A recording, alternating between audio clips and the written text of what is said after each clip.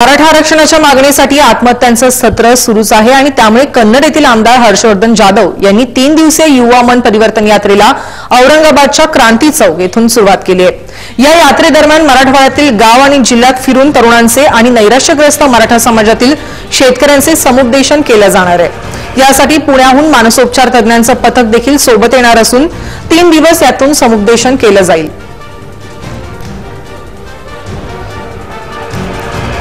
आरक्षणाच्या मध्ये ज्या आता लढ्यामध्ये ज्या आत्महत्या होत आहेत त्या थांबवण्यासाठी तरुण मुलांचं समुपदेशन करायचं आम्ही ठरवलंय आणि त्या दृष्टिकोनातून पुण्यामधले जे सगळ्यात चांगले डॉक्टर्स आहेत समुपदेशन करणारे यांना आम्ही या ठिकाणी निमंत्रित केलं। त्यांना विनंती केली की तुम्ही सगळ्या मराठवाड्यामध्ये आमच्याबरोबर फिरा आणि अशा पद्धतीचे जिथे जिथे मुलं आता मराठा आरक्षण मिळत नाहीये म्हणून डिप्रेशनमध्ये जाऊन आत्महत्या करतात त्यांना तुम्ही काउन्सिलिंग करा, जेणेकरून त्या ठिकाणी आत्महत्या थांबतील।